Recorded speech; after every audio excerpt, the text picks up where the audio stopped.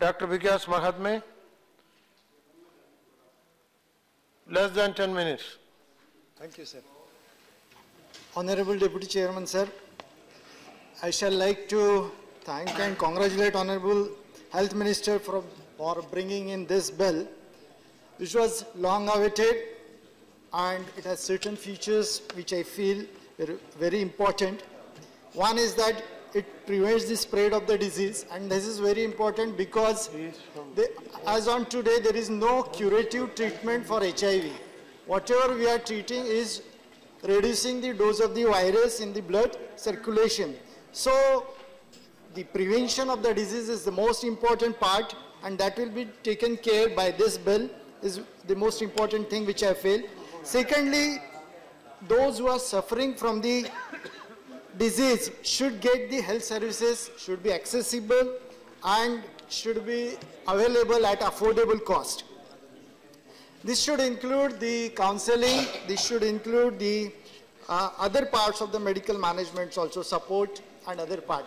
And that is provided by this bill. This is a provision for this counseling and other medical facilities. That is also a good part of this bill. There is a provision to protect the rights of the patients suffering from HIV and AIDS, and we know that these patients are discriminated. There is a social stigma around that, and nobody wants to give a house, a rented house for these people, and nobody wants to give admission in the schools. So all this will be taken care by the legal way, and to have a speedy legal speedy result, ombudsman will be appointed. In one state, there can be one or more ombudsman also, as the honorable member has suggested, and this bill also suggests that there can be more than one ombudsman in one state. About the ombudsman, I personally feel that there is a big problem that very few medical health professionals are working in this field, that is HIV. I feel only 2 or 3 are registered medical practitioners as specialized in HIV. So these people, many of these people, which already honorable member has told, may have criminal background. So these medical professionals may be exploited by the HIV patient themselves for their own sake. So from ombudsman regulations, I personally feel medical health professions can be taken out, but by routine legal procedures, they can be prosecuted. Because as you know, nobody today wants to work in this field, and we have very, very few medical health professionals working in this field. So that, I think that should be, amendment should, suggestion is there. For all this treatment and avoiding social stigma, confidentiality is very important. In all those hospitals in which HIV test is done, what happens, nobody tells the patient that this test is done, and when the result come out, result may rarely come out wrongly also as HIV positive, and then it creates a big shock for the family and the patient.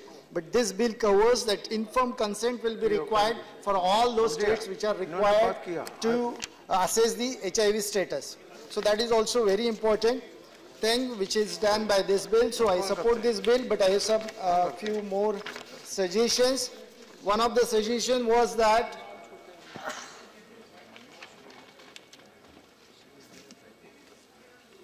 as far as possible words should be taken out from clause 15, but I personally feel, but I don't agree with that, because I tell you, I told that the treatment for retrovirus for this is very, very costly, and you cannot say that whatever is feasible, then once it is feasible means economically it is feasible, then we will have to pay a huge cost for treating these patients, and there is no cure for this. So unnecessarily, the diseases which can be treated easily and have fully cured, the amount will be withdrawn from those patients and will be given to this part. That has to be understood, and I personally feel it should be at affordable cost and as far as possible only. Then about the truck drivers, it was stated that they are infected borne. That is true, But day by day, the chances of infections are becoming less and less because the awareness has increased, and that is shown by the statistics also. So I personally feel that awareness among the truck drivers should be raised definitely, and that is very important. One more suggestion was there.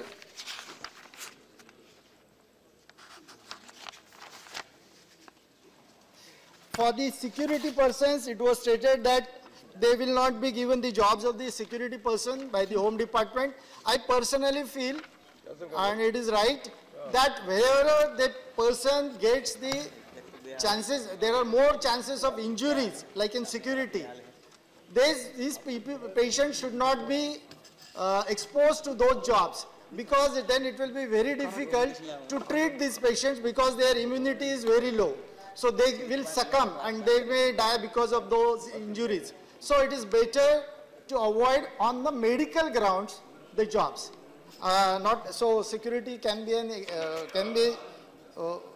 exempted from that they may not be given the job for the security. That was the only thing. But I fully support this bill and I congratulate the Health Minister. Thank you. Thank you very much. Thank you.